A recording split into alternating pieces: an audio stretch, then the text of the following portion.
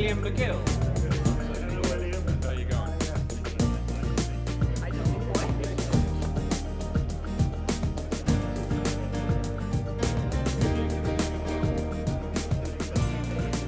Have a good evening. Thank you very much.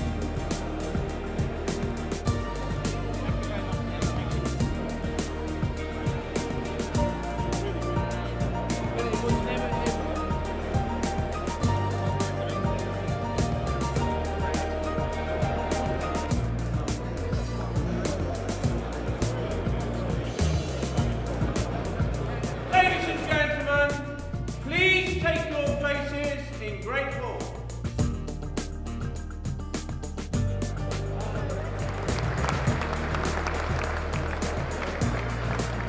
This year, the Institute itself is celebrating its 125th anniversary. One of my main aims during my presidential year is to inspire as many of our young people as possible to look at the opportunities available to them in marine engineering, science and technology. For his dedicated and outstanding service to the Institute, it's my pleasure to present this President's Commendation Award to Dr. John McGrath. All I can say is thank you very much. That was a total surprise. And of course, I wish the Institute continuing success in the forthcoming years. Thank you all very much indeed. So we take spoon, fork and knife, thankful for the gifts of life. May there be much fun and laughter. For now, enough. I'll see you after.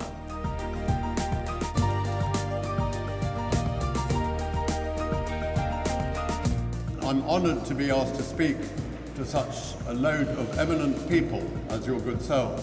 We would do the first ever human journey around Earth vertically through both poles, never flying 1 metre of the 52,000-mile journey. We eventually, in a very bad way, made it to the North Pole where we put a flag, but it's pretty stupid because within 1 hour that flag will be a mile away from the pole because the ice is floating.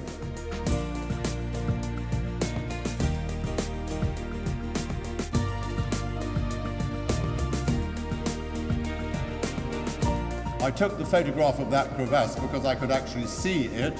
Normally you can't until you've trodden on them, so I developed a careful policy, which is to watch the bloke ahead. Altogether, the expeditions have so far raised £16.3 million for UK charities. Every expedition has a charity and a science programme, and the one thing I have learnt is that to get sponsorship, you need to remain ahead of your known rivals at all times. Thank you very much. I'd just like to finally say thank you very much indeed, everybody, for joining us, and I hope you had a truly wonderful evening. Thank you.